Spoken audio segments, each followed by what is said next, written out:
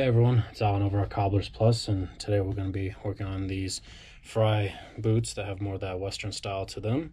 So come join us and check out how we do that. I'm Alan Trushkov. Join us today and enter our world of a cobbler to see the craftsmanship it takes to rebuild and restore footwear and other leather goods, as well as recommendations from our industry.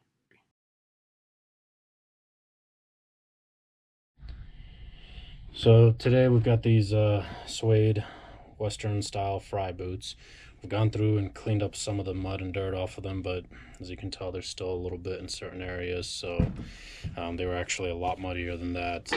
But we're going to go ahead and start getting ready to resole these.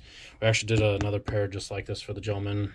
I was hoping to do a video on that one, but didn't really have the time, and still don't technically, but really had to make a priority for this one because this is the exact same pair, exact same style at least as the other pair, and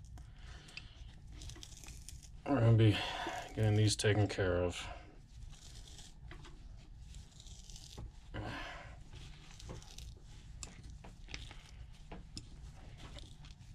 These things of course have been used and abused badly, as you can tell.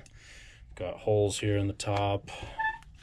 Side here came unstitched completely and came unglued, so definitely need some love on them. But today we're going to be putting on a JR leather sole like this, John Redenbach. It's a higher grade level of leather, some of the best in the world, because it's oak bark tanned. So during the tanning process, the fiber structure gets a little bit, or the pore structure gets a little denser and tighter, making that leather sole a little bit harder. But because that it's more durable, lasts much longer, and doesn't absorb water or moisture as easily, including salts. So for this gentleman, it's perfect because he's fairly rough on his boots. But we're going to go ahead and be putting these guys on for him. Also, we're going to be extending this lip just a little bit because he wants to be able to accommodate these boots with stirrups every now and then, and we'll get that taken care of for him as well today. But I'm going to go ahead and start taking everything apart, and I won't waste your time too much, at least on that side of things, and get going. So we'll see you back here in just a few. Alright, so far I've got the heel base off. I'll show you guys real quick. You can see those nails sticking out right there. Those are what are called gripper nails. They go on the inside of the boot, underneath the insole, and they're designed to really secure this back area here and the heel bases, and so it takes a little effort to pry these off. Now this heel base, it's not doing so well. I don't even think I want to really try to save it, so we're gonna go ahead and put some new ones on. We've got these pre-made Western style ones that tend to fit it perfectly.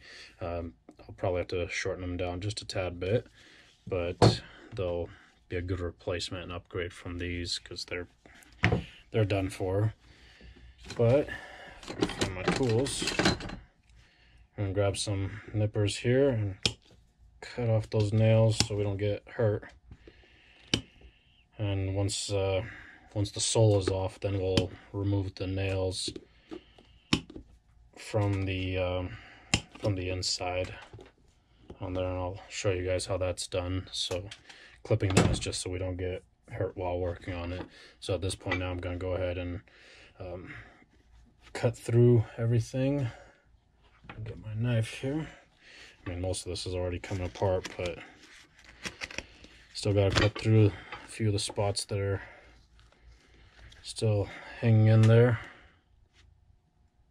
I'll just use a knife like this here, and find a good spot to get under.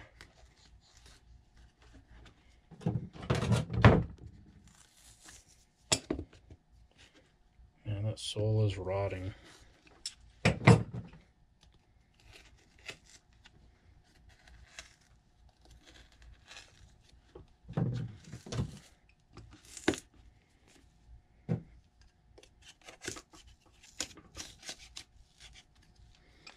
Now, in most cases, usually I end up using a bit of thinner from this bottle here to deactivate the adhesives, but one, this is a suede upper and I don't really want to get any thinner on there on accident, and two, the stuff is so rotted anyways, it's gonna peel up very easily, as you can tell.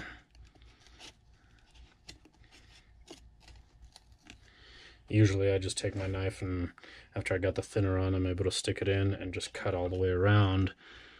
But since we're doing it without any kind of solvent to deactivate the adhesives, I gotta use some pliers to kind of help pull it up and everything. But as you can tell, that cork in there is just shot. It's all grody and everything. So I'll go ahead and pull off the rest of the sole here. Toss out all that rotted cork and everything and continue on. So we'll see you back here in just a few. Alright, so we've got the sole off. As you can tell, this thing is pretty rough all around. But at this point I'm going to go ahead and remove the nails here. And the way we do that is I've got the insole pulled up a little bit, and so that way I can get in on the inside and remove those nails.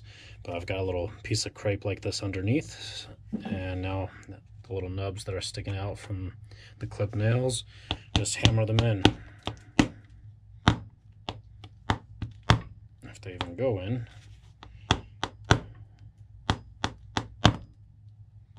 There we go. Okay, there's one.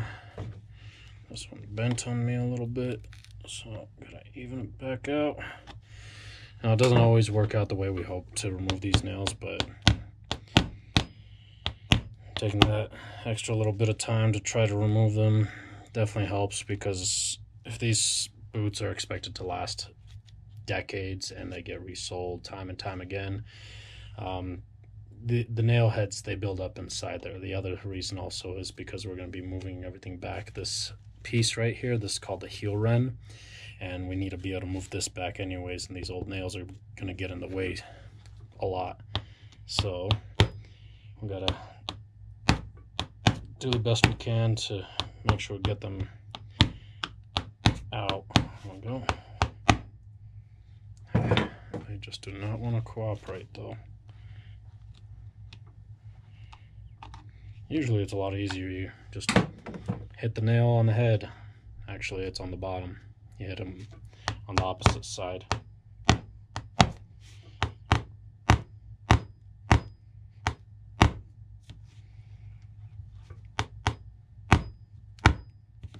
Man, these are some stubborn nails. There we go. That one went in easy. So that one. There we go. Okay, so I'll take out the cushioning now. I probably can't really see down in there too well, but the nail heads are sticking up, so at this point I can grab some pliers like this, reach down in there. Sorry, I can't really get the camera to show in there. Oops. And pull them out, just like that. So I'm going to go ahead and remove all the nails like that. There was a total of, I already lost track, 7 of them. So I've got 7 of these to remove. And then afterwards I'll start taking off this heel wren a little bit more easily and taking out some of these old staples because everything's just splitting here also. And I'm going to remove the shank because we really want to make sure we get under there and clean that out and make sure that the shank is intact. It definitely seems like it's still intact. And for anyone that doesn't know, this right here, it's covered up in a few layers of leather to give it that nice curvature and everything on the heel, on the arch area.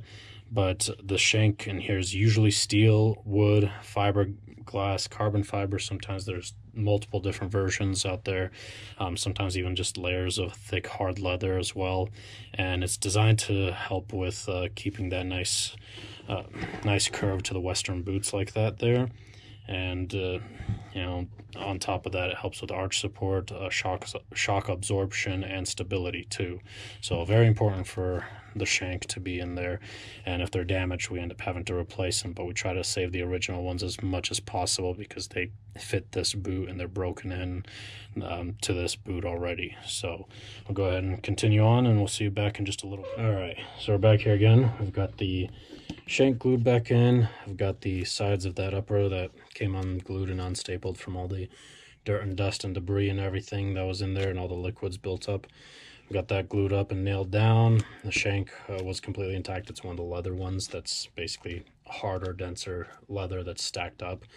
And the heel run put on there and nailed in with some what are called clinch nails. They're basically like this here. We're going to be using them again. And they're longer, but they're designed to go in and hit this cast iron last here and turn into a hook like that. So it really grabs hold nicely. Now I've also filled in the cork here in this area. Usually just the ball of the foot gets filled in. On most Western boots, there are some that have a full cork piece placed in, different types of builds out there, but this is just one of them. I've got the JR sole. I just pulled this out of the oven, so it's nice and flexible for us to be able to stick, plus it helps activate the adhesive. As you can tell, I also took some dye here and made it just a little bit darker so that right here in this area it's a little bit easier to work with down the road once we're already doing the edging and finishing out the boots without getting any ink on the uppers. But I'll go ahead and lay everything out now.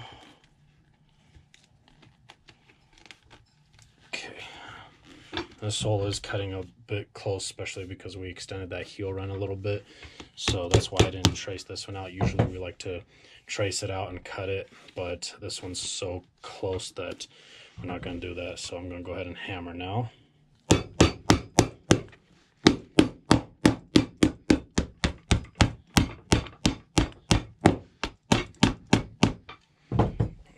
probably spray it down just a little bit with some water.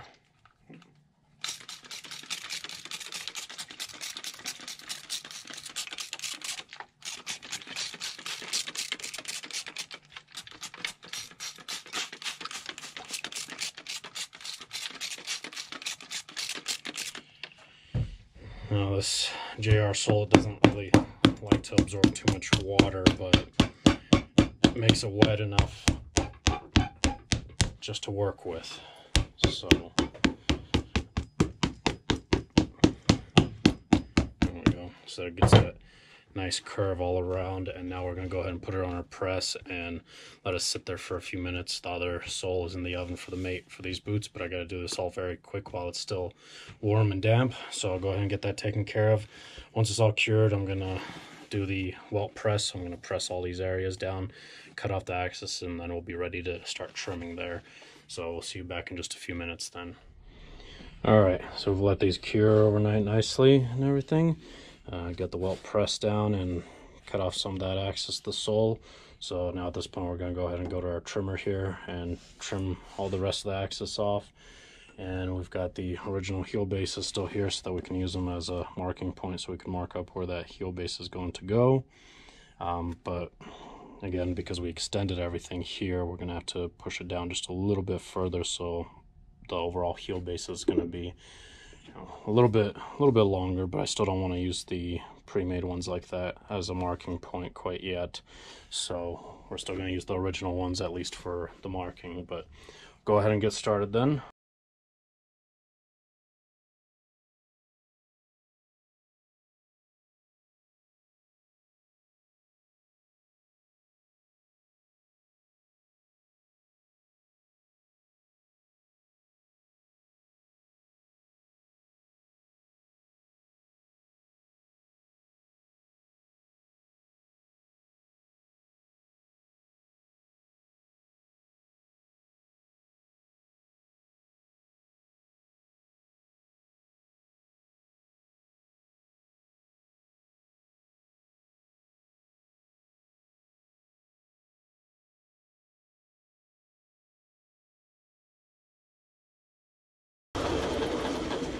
Alright, so we've got everything trimmed out. As you probably saw, I had to use the sander a little bit on the toe and heel area. And it's mainly because it's a larger boot and it likes to catch at full length on certain spots. So it makes it a little bit easier. But at this point, I'm going to go ahead and start working on the bottom. I'll, of course, sand out the other boot as well. And we got to do the finish on the bottom of these boots here to get it ready and prepped. So we'll go ahead and continue on with that. After I'm done sanding it out, I'll show you guys how I do the finish on this pair. So we'll see you a bit later. All right, so we're back here again. I've got everything sanded out on the bottom. Now we're ready to put a bit of a finish on here. And the gentleman requested some purple. Only problem is my local suppliers don't have any purple available, so I had to mix up my own using some of the Saphir Seraphim creams. Got red, white, and blue. Makes a purple. I had to use the white to kind of lighten it up because it turned out pretty dark with just red and blue at first, so that's where the white came in. But I'll go ahead and start applying this on.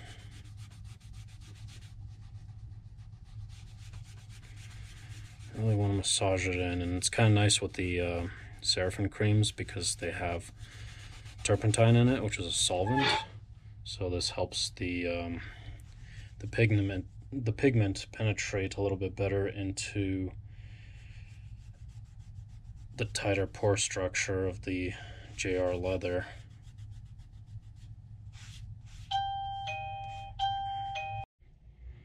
Sorry, it's been one of those days where I'm understaffed and everyone decided to come in.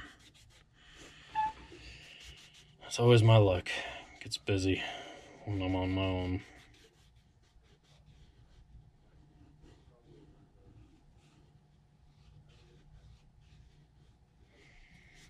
All right.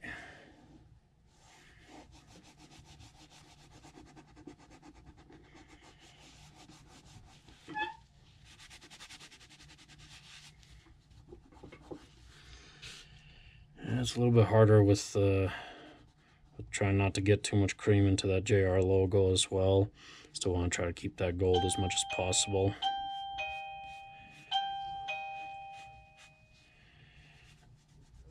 There we go.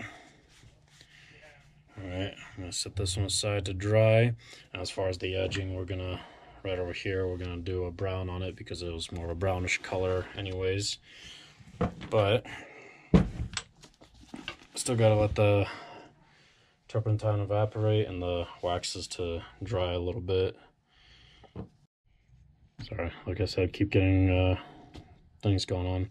But with the JR logo, we try to keep it intact as much as possible. It's just for aesthetics, basically. After the first or second wear, that JR logo is pretty much done for. But every now and then, because on a Western boot it's more of a rounded sole, we accidentally nick that gold coloring right there a little bit. So, you know, on this one I ended up doing that. This one luckily turned out a little bit better, but still, it can happen. But I'm going to go ahead and finish this one out with the purple, let them dry for a little while, and then I'll cut back around with the brown and let you guys check that out. And afterwards, we're going to have to go stitch it while the leather's still a little bit soft from the creams. Alright, so we'll see you back in just a little. Alright, so we've got the brown edging all around there, and at this point we're in our stitch room with what's called our outsole stitcher. We call it the curved needle stitcher, but we're going to go ahead and stitch up the welt here with the sole. There's a blade on here that will cut the channel for us. We did not pre-groove a channel for this one here. Sometimes we do that, sometimes we don't, but on Western boots especially, I prefer to do the closed channel.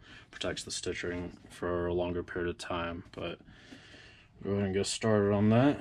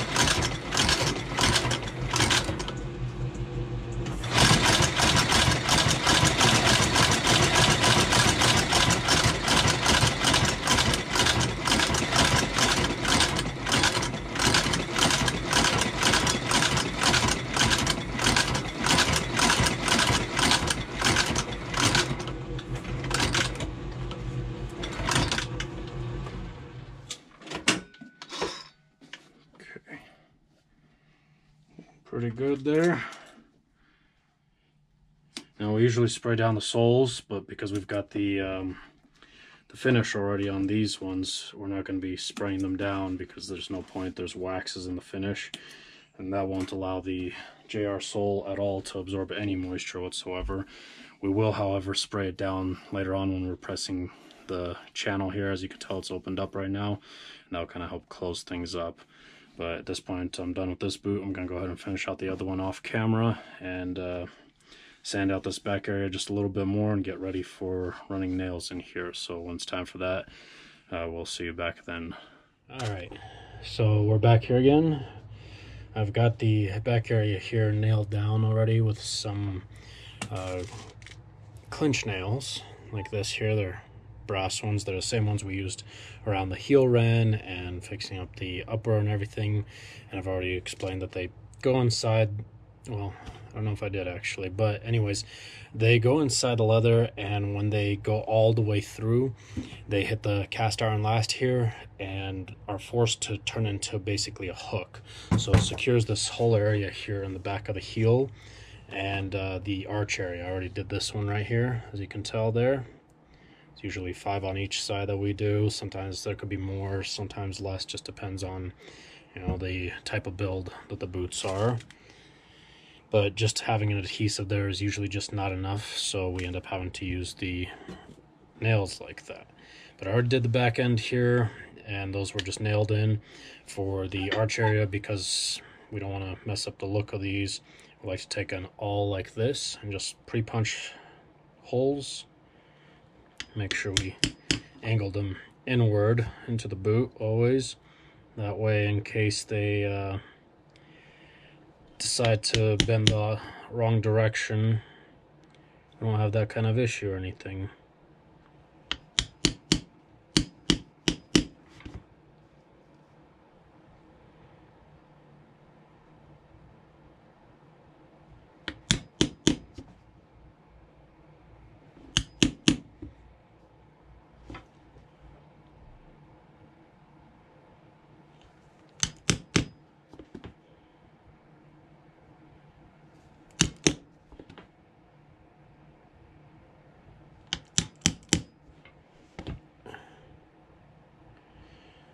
I could just take the nails and hammer them in right away, but again, they could end up bending the wrong direction and kind of pop out the side here. We don't want that. That's one reason.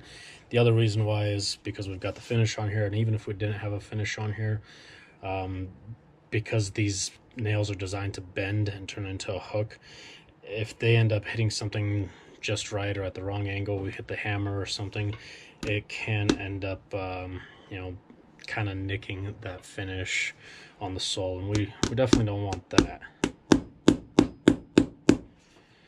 Now this I do definitely have to do while it's still a little soft and malleable on the sole from the creams that we used. Otherwise, if I wait until tomorrow to put in the nails, it won't turn out good. It'll crack the finish because the JR leather soles are so dense and everything. They still have a finish over top. Even before we put it on, there was a finish that we had to sand off, and it can easily crack. So we want to make sure. Scoot this back over here so it's a little more on camera. So we've got those nails in. Now I'm just going to get a punch like this here that's flat and just hammer the nails a little bit better so they sit in deeper.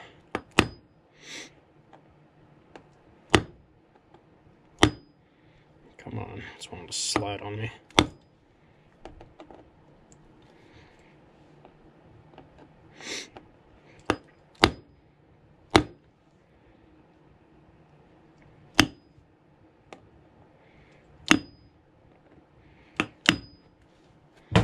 There we go. So we've got that side done. I'm going to go ahead and take care of this other side.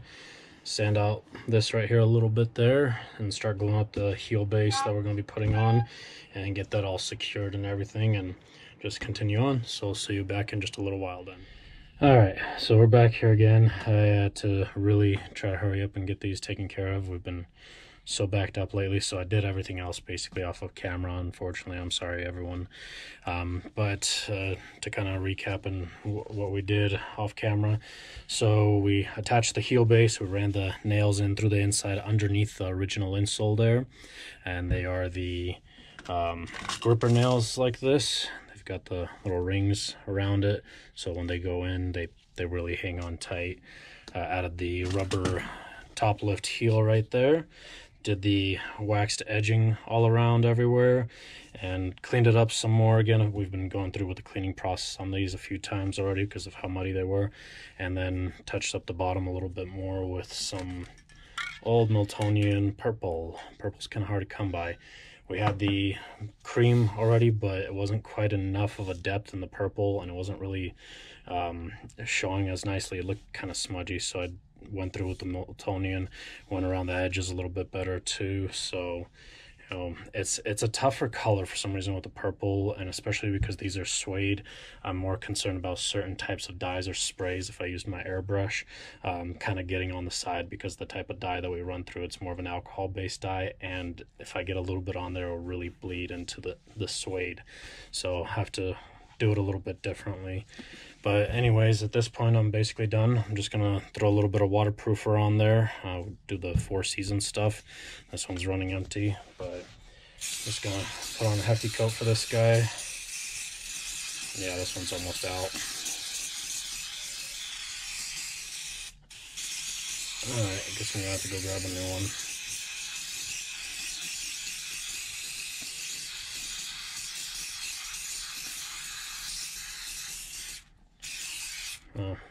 Yeah, I'm gonna have to grab another one for the rest of the tops.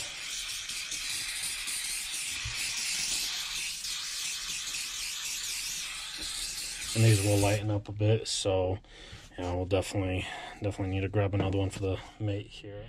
But let that one dry. But anyways, I hope you guys enjoyed the video, and gals. Getting these resold here with JR Leather. This is the second pair I did for this gentleman. The same one. It's a discontinued pair of Fryes, I guess, so he can't seem to find them, and he really wanted to get the JR Leather soles on these as well. Hope you enjoyed the process of the way it's done. Usually, I mean, there's a lot more that could be done to boots too. Sometimes it could be something as simple as stitching up one of these pull tabs. Sometimes we have to replace the welt and the shank and all sorts of things, but this kind of gives you an insight for, I guess you can say, a base, semi-basic resoling at least, with the new heel bases and everything. I hope you enjoyed the video. If you have any questions or comments, feel free to ask them. Leave them in a comment down below, or stop by if you're local. If you're not, you can always send us a message or give us a call. You can go to our website, cobblersplus.com. All of our contact information is on there. And you know, if you're not local and want us to work on any of your shoes, boots, or other leather goods, you can always ship it into us. Just follow the instructions on the ship and order tab up top, and send them out to us. We'll take care of it and ship it on back to you so you can enjoy whatever item it was we were working on for you. And as always, don't forget to like this video, subscribe if you want to see more. We're trying to release more and more videos as time goes by. And don't forget to hit that notification bell icon when we release new ones. We have a lot of other plans for the future for different videos and things that we're going to be doing for the channel and our shop as well. So stay tuned for all that, and we'll see you next time.